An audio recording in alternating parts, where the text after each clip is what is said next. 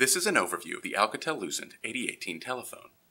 In this video, we'll go over the station hardware and also touch on a few features.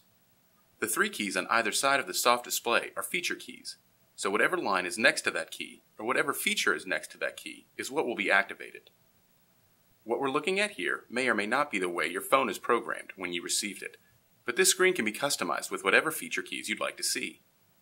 Here on this screen we have a blank key, followed by two line keys, and on this side we have the station forwarding key, and a pair of blank feature keys. We'll get into using those later in the video.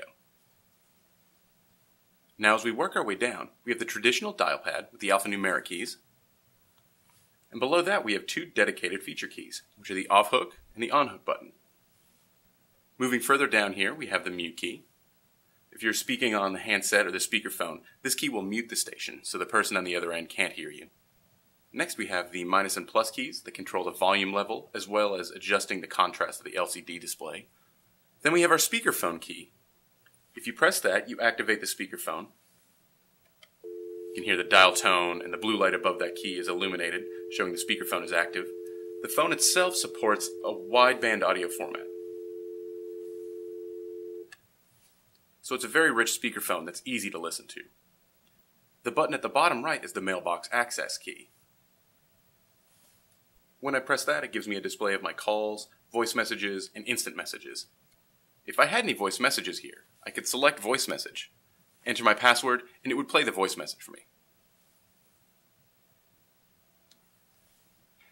Now, of course, the C key I just used is the cancel key, which takes you back one level in the menu structure. So if, like we did here last time, we press the messaging key, we can now press the C key and we're taken back to the previous menu. Next to the C key is the navigation array. This allows me to navigate within the screen. So you'll notice I have multiple tabs across the top I can access by moving left and right. And of course I can also use the array to scroll vertically. You'll notice there's a dot in the middle of the screen that shows how far down the screen I've navigated, so I don't get lost in the pages. If I keep scrolling down to the bottom here, you'll see keys that have an ellipses next to them. That means the key hasn't been programmed yet. You have a total of 36 programmable keys available here, so you can program a large number of speed dials and other one-touch features. Below the navigation array are 7 additional feature keys. The first 3 will come pre-programmed, with the remaining 4 keys free to assign as your administrator's wish. The first key is an alphanumeric toggle key, which is helpful for searching the directory by name or for naming keys. When I press that key, the lamp is illuminated. You can see if I begin selecting letters here, the dial by name directory is brought forward.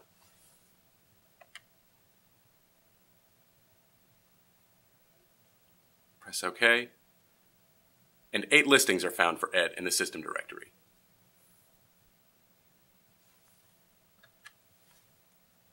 The next button is the hold key, which allows you to take an active call and place it on hold while you go and get additional information or make another call. After that we have the transfer key, which allows you to take a call you were on and transfer it to another extension, another group, or another number off premises. To make a call, I can either make internal calls, which will typically be 3 or 4-digit extension numbers, or I can make external calls, which usually means I have to dial a 9 to tell the system I'm dialing outside the office. If I want to make an internal call, I can dial the extension and away I go. For example, 1148. You can see the Teddy demo station is alerted, and I'll answer that station off camera. And you can see on the display the caller is in conversation. So now I'll disconnect that call with the on-hook button. Now to dial an outside line, I need to start by dialing 9, followed by the number I'd like to reach. I'm going to dial the icon main number, starting with 9.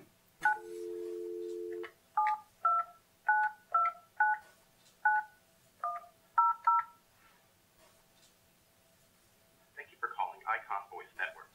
We can also be reached at iconvoicenetwork.com. And the call is completed.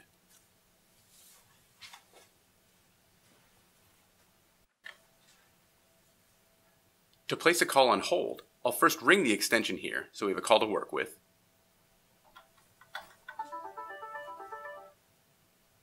use the call pickup key to answer.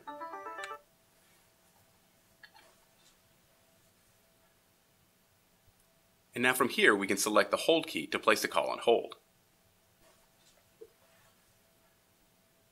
As we can see, there's a change in the phone icon here showing that the call is on hold.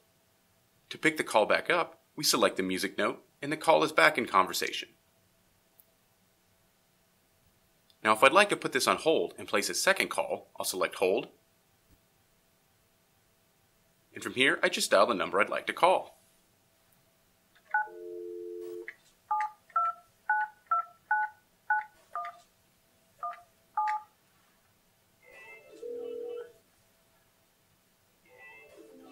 I'll answer that call off camera. And as you can see, we now show the active call here, and the music note on the right-hand side of the screen shows we have a second call on hold. We can use the navigation array to tab over and see the call details. We see the Teddy demo station is on hold. If we want to toggle back over to that, we select Answer, and now we're on an active conversation with the Teddy demo station. The same if we'd like to swap back over to this call. Select Answer, and the screen shows us we're back on an active call with this number.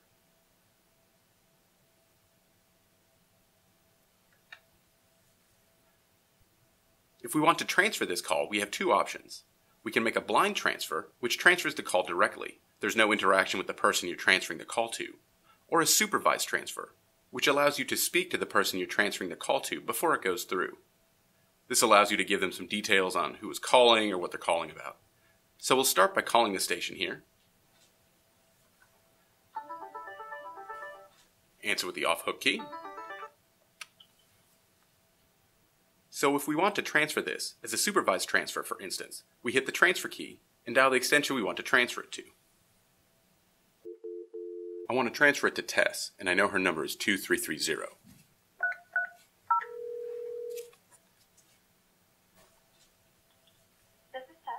Hey Tess, it's Teddy. I just wanted to transfer this call through to you. Yeah, sure, send him through. And we press the transfer key a second time, and the transfer is completed. Tess has the call.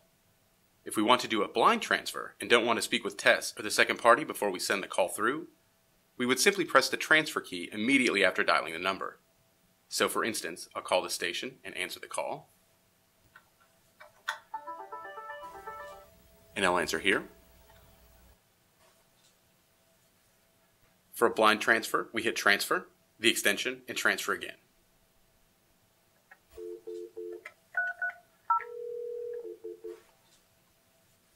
The call has been transferred straight away. To demonstrate conferencing two calls, I'm first going to make a call to the Teddy demo station.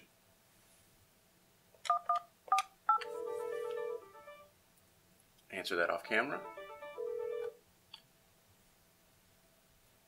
Okay, and you can see we're now in an active call with the Teddy demo station here. So if we want to conference a second number, I select the conference key. And from here I dial the number I want to conference.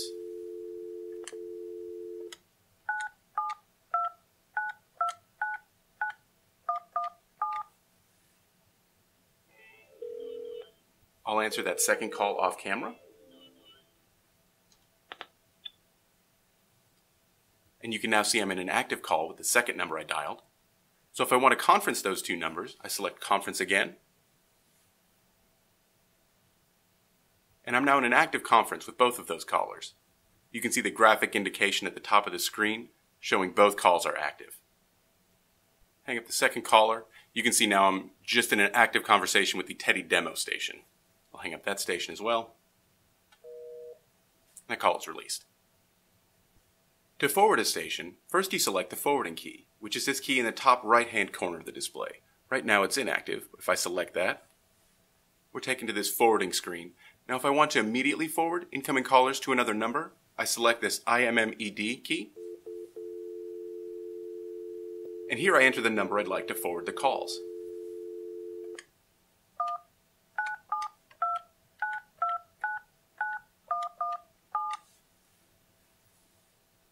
And hit OK.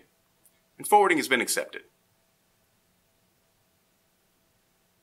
So now if I dial this phone from the Teddy demo extension, it's going to forward the number that I programmed in there off camera to a secondary phone. So I'll dial that now.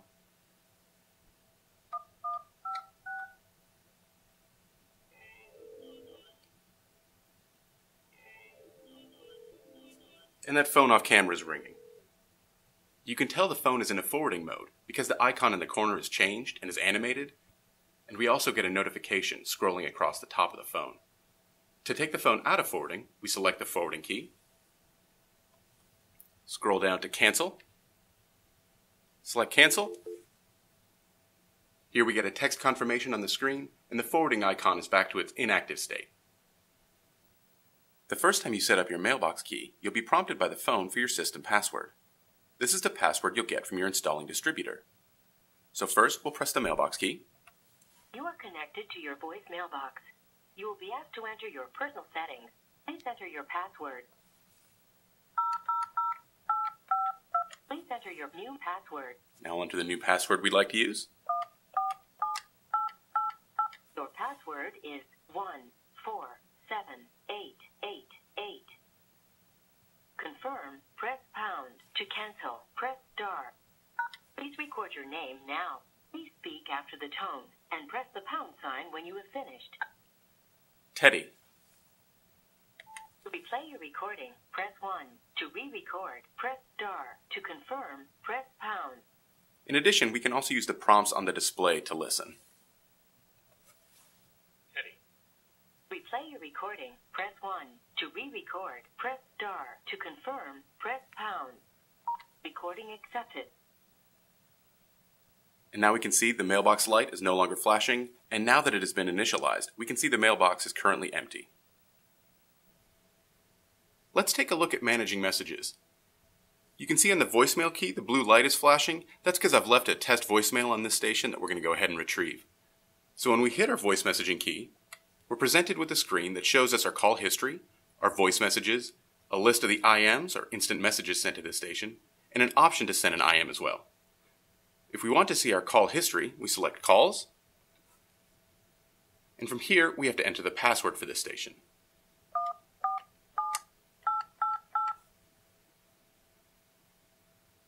After entering the password, we're taken to a call history screen. You can see at the top we have tabs for missed calls and all calls. We can use the navigation array to scroll over between those two, missed and all. We can also use the navigation array to scroll up and down. Here you can see all the calls that have been missed at this station. If we go to all calls, we can see all calls that are both incoming and outgoing at this station.